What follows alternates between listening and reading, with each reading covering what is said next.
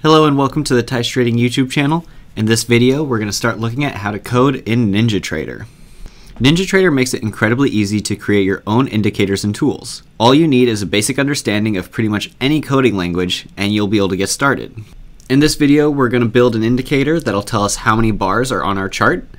This is a tool that I use regularly when debugging my own personal projects. Throughout the process, we'll learn how to draw text in our charts, how to pull data from the charts in real time, as well as how to build a user interface for our indicators.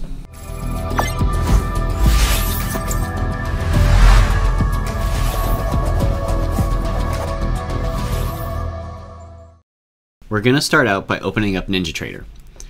From here, we're going to go New, and then we're going to go NinjaScript Editor.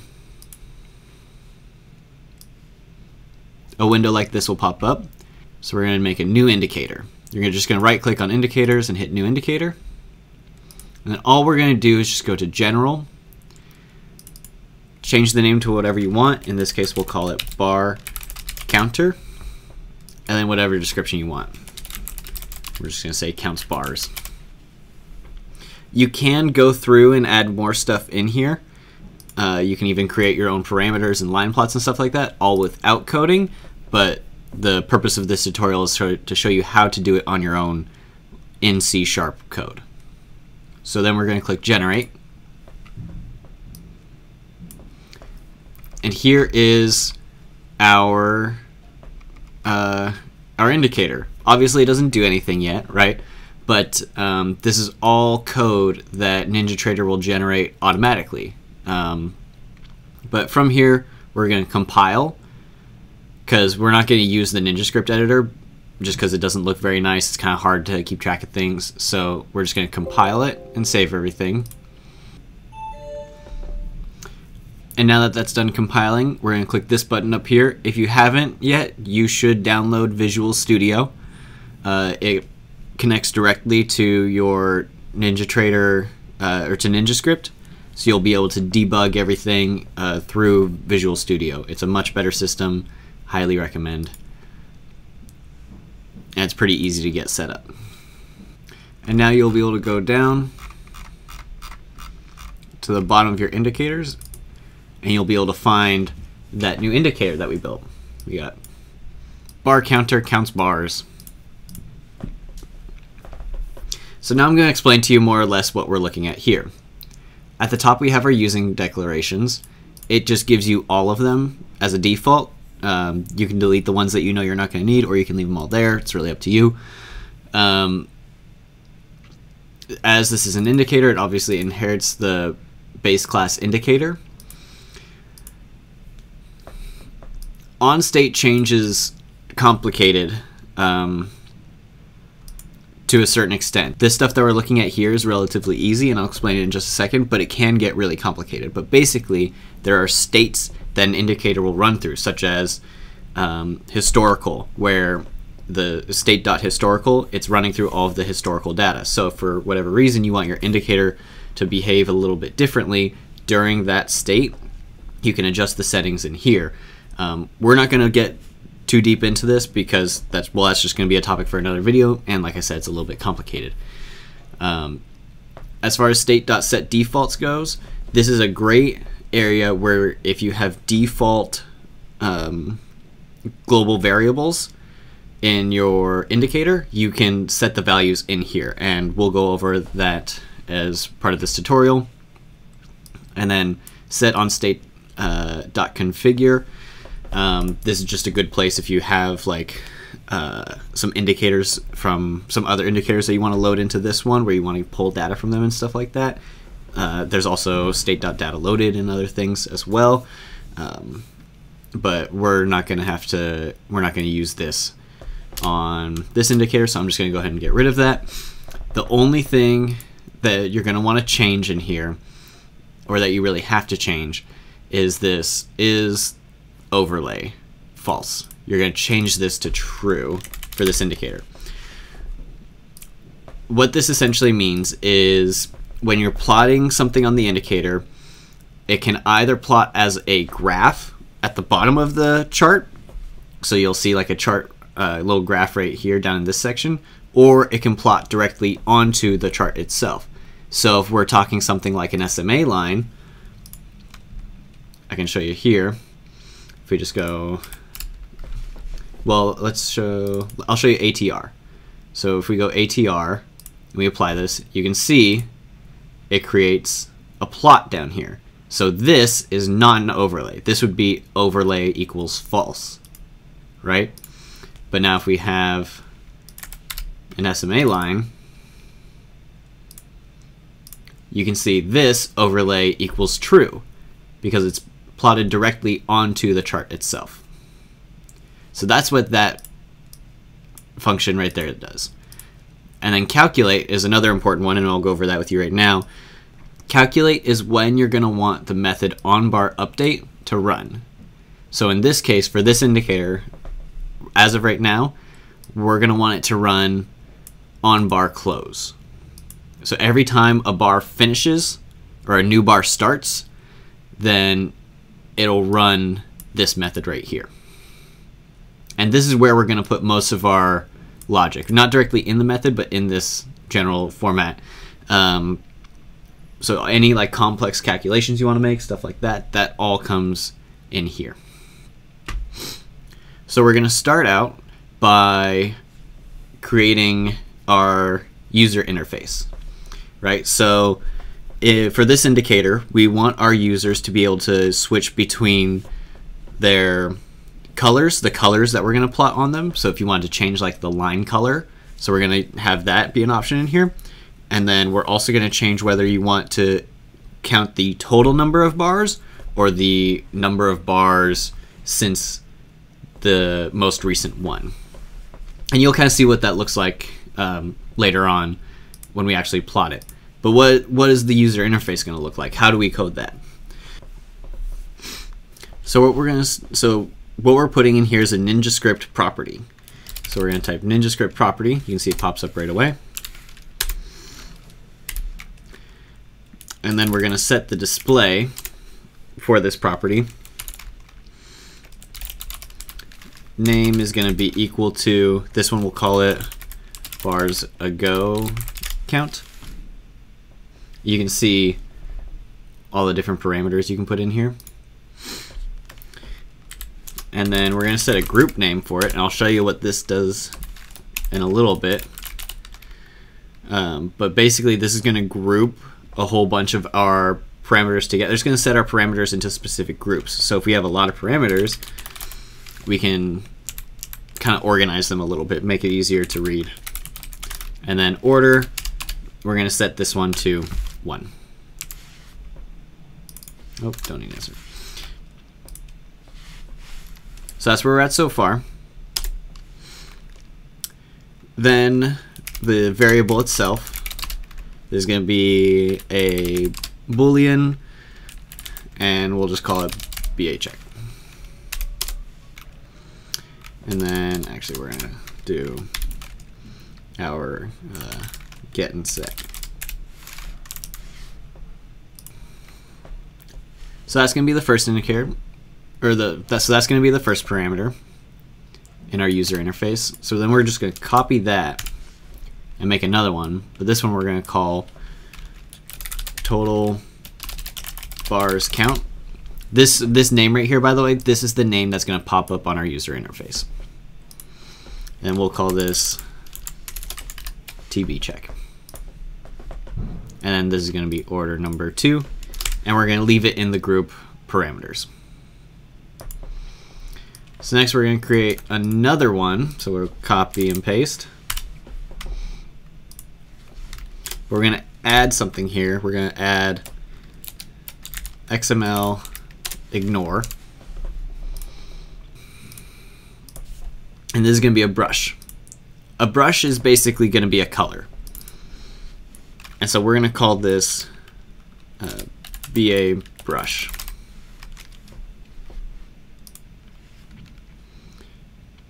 And then we'll give it the name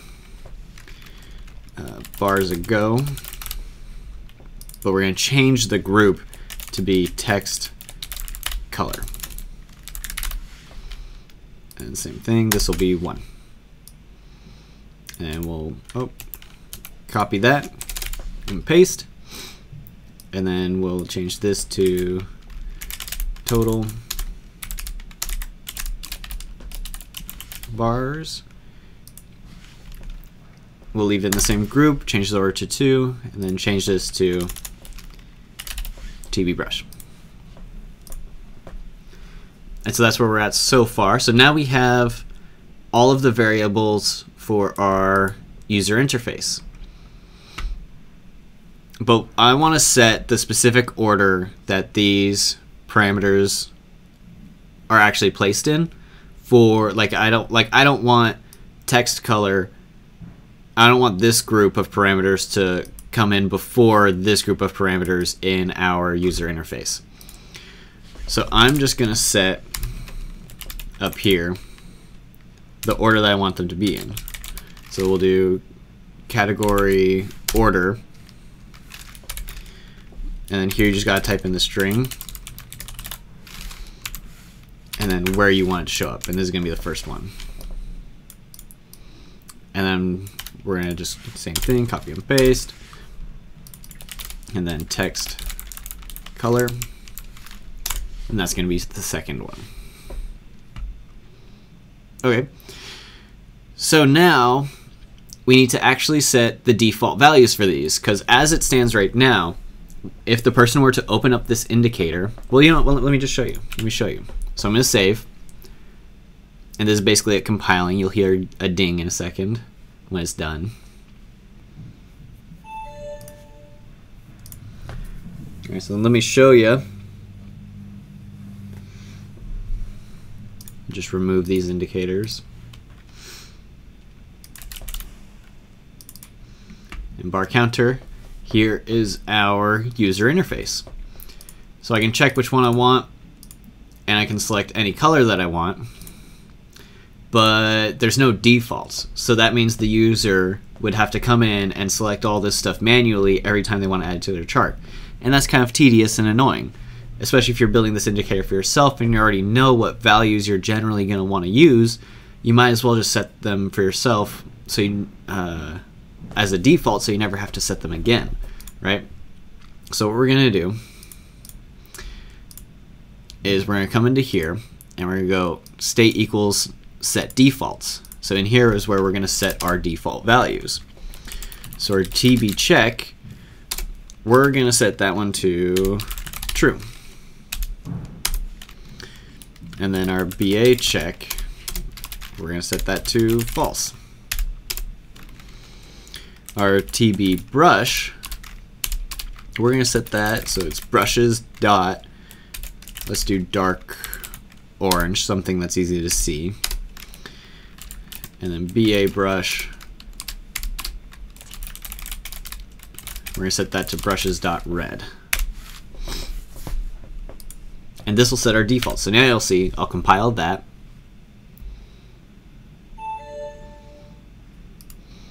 And then I'll open up the indicator. And you can see it saved our defaults. And now obviously it's not, our indicator still isn't really doing anything, so nothing's going to plot or show up, but we have our user interface more or less finished at this point. So now we're going to go on to create our methods.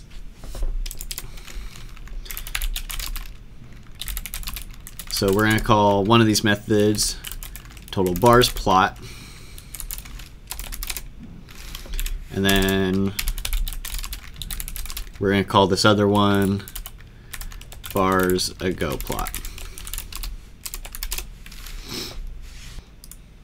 So we'll start with total bars because that one's easy. So we're going to need to, essentially what we're going to do is we're going to draw, or we're going to create a text above each bar with the number that it is on our chart, with the number that it's associated with. So we're going to draw dot text, and then as you can see, we've got a bunch of parameters that we're going to have to fill in. So before we start doing that, we're going to create these parameters. So first, we need a tag. A tag is every time you draw something or plot something on the chart, it's going to have a specific ID. If you ever have an ID set for something, and then, so say you draw a line on the chart with a specific ID, and then you draw another line on a chart, but it has the same ID as the one before, that new one is going to replace the old drawing, and the old line that you drew is going to disappear. So if you want all of the things to stay, and you don't want any of them to disappear, you have to give a unique ID for every single one that you draw. For me personally, I like to use a variable that they have in here called current bar, which is just the current bar, the number of the current bar, the ID of the current bar. It's a super easy one to use if you're going to have plots that go, if you're going to have plots that go along as the chart moves. But if you're having multiple things plotted on within the span of one bar, then you're going to have to find your own method for doing that. But in this case, where our tag is going to be total bars, and then we're just going to add current bar. We gotta put an equals here. I highly recommend making your tag something clear to understand, so that way when you go through and debug, it's a lot easier to know where your drawings are coming from or what is exactly being drawn. But we're going to create another string. This is going to be for the text itself that's going to pop up. This is just going to be the current bar, and then we're going to set it to, we're going to turn it into a string. So it's just going to take the number of the bar itself and make it a string. Then we're going to do how many bars ago do we want to draw this. So this we're going to set to 0. And what that essentially means is as the plot moves along, the amount of bars ago it's going to draw it as is going to be the bar that it sets. So say we've got 3 bars on our chart. Say we've got these 3 bars on our chart, right? This one's going to be bar 0 because this one it's still working on. So this isn't even a finished bar yet. And because we calculate on bar close, this one right here is going to be bar 0. As far as bars ago, it's 0 bars ago, right? But this is going to be the 3rd bar on our chart. So the current bar that this is 3. I understand that can be a little confusing, but basically the number of bars ago is going left, it's going from right to left, and the current bar is going from left to right, if that makes sense. And then we're going to set next we're going to set the Y value for our chart. Now the Y value is going to be a double because it's essentially going to be a price. At what price point do you want this to sit? And we want this is how we're going to access actual chart data from the charts that we put this indicator on, right? So every chart, it has an array of, or I guess a list of either low or high, and then open and close. In this case, we want the high value of each bar, and we want it to be 0 bars ago. You know, to make this more dynamic, we can do bars ago, right? So 0 bars ago, this bar, we want to plot this bar's value, so it's going to be the high of this bar right here is where we're going to plot it. But we want it to be just a tad higher than that, so we're going to add 1, but we're going to multiply that by the tick size. So essentially, because when we're adding 1, we're adding 1 unit of price, right? And so if we're at 3,872, if we're going to add 1, that's going to bring us all the way to 3,873. But I only really want to add 1/4 of 1, right? Or 1 tick worth. So in that case, I'm going to multiply it by the tick size, which is essentially 0.25, right? But if you want to be more dynamic, you can type in the actual tick size. So now we have all of our parameters, or almost all of them. A few of them we are going to put in here, but we're going to go back to draw text. Now we need an owner. The NinjaScript based owner is just going to be this. For the vast majority of things you do, you can just it's going to be this. Then next we're going to have our tag. So we already have a tag, so we'll just do tag. We have text next, which is text. Bars ago, well, we already have bars ago. And then our price, which is going to be Y. And then finally, we need the color, which is going to be, this one is TB brush. And there you go. So now we have a total bars counter. So now we're going to do bars ago plot.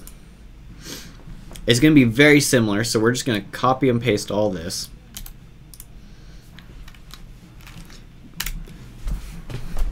But there's going to be a couple things that we change. Obviously, we want the tags to be different because we don't want these to be disappearing as they're. We don't want these ones to be disappearing as these ones are plotting, right? It would just be a mess of things. So we're going to call this bars ago. But we're going to leave this. But we're not going to be plotting. We're not going to be plotting the current bar. So this text is going to be wrong, right? Because we're plotting the bars ago essentially. So I'm going to delete that for now, and I'll show you why in a second. But we'll leave that as is. And then our Y value is going to change a little bit too, because rather than being the high, we're going to do the low. So this is going to be plotted below the bar. Same thing of bars ago. And then instead of +1, we're going to subtract 1 because we're going to be plotting right below each bar. All right, so why did I get rid of the text? Well, so for this one, the text is going to be string text equals, and it's a little complicated, but just bear with me for a minute. So count is the total number of bars that are currently on the chart. And then what we're going to do is we're going to subtract current bar from that. And then we're going to subtract 2. And not toString. Okay. So why did I do that? Because a lot of that seems unnecessary, right? So in order to get this thing to essentially count backwards, but we don't want to create a for loop that goes backwards, because that for loop is going to be initiated after every single bar that gets plotted. So that means you're going to have a for loop that goes all the way back through every single bar every time there's a new bar, and that just takes an extraordinary amount of time and computing power. It's quite shocking, really. And so you don't want to do it that way. You want to have it so that it's plotting just a single bar as it goes along. So that's why we're not doing a for loop that goes backwards. So instead, we're doing this method where it takes the total number of bars on the chart currently and we'll subtract the current bar from it. So, for example, if we have 3 bars on our chart, right? So our total bars is 3, but the current bar is 0. So we're going to So we have 3 bars on our chart, and the current bar is 3, right? So that means we're going to subtract the count from the current bar, and we'll get 0. But then for the next one, if the count is 3, but this current bar is 2, well, this is going to pop up as 1. And so this way we'll be able to just have it just plot on it as we go, and it's going to be much faster. So then why do we have the subtract 2? Well, because the way that current bar and count add up the number of bars that are actually here is a little bit different, and you just need the -2 in order to adjust it a little bit. It's kind of annoying, but it is what it is. So that's the way that we have it. Now, a while ago, I said I was going to come back to the calculate.onBarClose, and that's because the user can choose when they want to calculate, right? But that'll change the way that our indicator here dynamically functions. So I want to make sure that I'm set up for the user to change when the indicator is going to be calculated. So what I'm going to do here is I'm going to go if calculate equals calculate.onBarClose. So as we have it set right now, I'm going to just take this and drag it into here.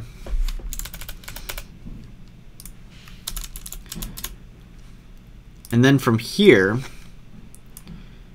or you know what we'll do, I'll set string text here, and then we'll just leave it as this. And then we'll have else. So else if calculate equals calculate dot on each tick, or calculate dot calculate equals calculate dot on price change. And then in here we'll do text equals count minus current bar minus 1, and then dot to string. So it's exactly the same, but instead we subtract 1. And that's because if you're calculating on each tick or on price change, it's going to count this bar as the most recent bar instead of this one. So you have to have the adjustment in there for one less bar, or going back one less bar. And then we have text here.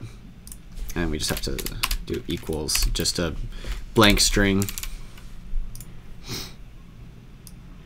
And there you go. So now we have our methods, but they still aren't going to do anything yet. So we'll go ahead and save. And that's because they aren't being called, right? So we want them to be called on each bar update. That is when the indicator will run. It'll run through all of the information. It'll do its calculations on bar update. And our on bar update is currently on bar close. So in here what we're going to do, and we also have our checks, which we haven't implemented yet. So what we're going to do is we're going to do if tb check, then we'll call total bars plot. And we'll do if, because we set these to have different tags, and because we also set one to happen above the bars and one to happen below the bars, we can run them at the same time if we want to. So we'll do BA check, and we'll do bars ago plot. And then we should be set. So I'm going to go ahead and save that. We'll compile it. And we'll run this indicator on our chart. So now I'll go ahead and open up the indicator. Now it's compiled. We'll have to remove it and then go. We'll have to find it again. And we'll run both at the same time so we can see. And we'll hit OK. And there you go. Oh, but you see there's an error here. I made the colors the same. This has to be BA brush. We'll go ahead and save that again. And now it's compiled. We'll go indicators and we'll just double click and OK. And there you go. You're all set. But say you want to change the red color. Well, you guys know how to do that already. I don't need to show you, but you know, you can just come in and you can change it to whatever color you want. And there you go. Now we have our first indicator. Obviously, it's a little messy, but this tool, the reason why I did this indicator specifically for this tutorial is because this is an incredibly useful tool when it comes to debugging, when you're writing your own code and stuff like that. So this is why I wanted you all to follow this along so you could create this indicator for yourself. So this will be your first indicator that you've built maybe, and now you'll have this tool at your disposal for your own use cases, and I highly recommend taking advantage of it. And the reason why I say that is because when you get a bug in NinjaTrader, it's not going to tell you like what line of code the error was, and sometimes it's tricky to know where the error is actually happening. But all it will tell you is that X number of bars ago, so it'll tell you like on bar like, or on like 80 bars ago, or on bar like 1000 there was an error, and now you gotta go through and find it. Well, you don't know where bar 1000 is, right, just by default, but now because of this indicator you do. You can go through, you can go all the way back until you see bar 1000 right there, and you can figure out where the error actually occurred. So highly recommend using this. when it comes to building your own indicators. But anyways, that's going to be it for today's tutorial. Thank you so much for following along. I hope this piqued your interest in some way, because programming in the market is it's just a super fun way to kind of just play with the data and stuff like that. But this is the start of you being able to automate your own ideas and create your own ideas for the market. So if you have an idea for an indicator that you've wanted to build for a while, this is how you do it. And so keep following along if you're interested. The next video will dive deeper into some of these concepts. We'll be a little bit more specific, maybe do some more advanced calculations, and hopefully you found this useful. In the description of this video, there will be a link to our website with a bunch of, I'll link it to our code repository, so you can check out a bunch of the code that we write for NinjaTrader. It's all completely free and open source, and you can feel free to use it as you see fit and play around with it. I highly recommend checking that out. There will also be a link to our website. As of right now, we're running not for very much longer, but we are running a holiday special for the December and January months. If you can purchase pretty much any of our indicators for 20% off, or the alpha package for a pretty hefty discount as well. So if you're interested, I recommend checking that out. And if you have any questions or thoughts, please feel free to comment down below. I'll be going through them and answering all the questions you all have. And then if you have anything else you'd like to message us about, feel free to email us at info@teichtrading.io. Have a wonderful day, and as always, good fortunes.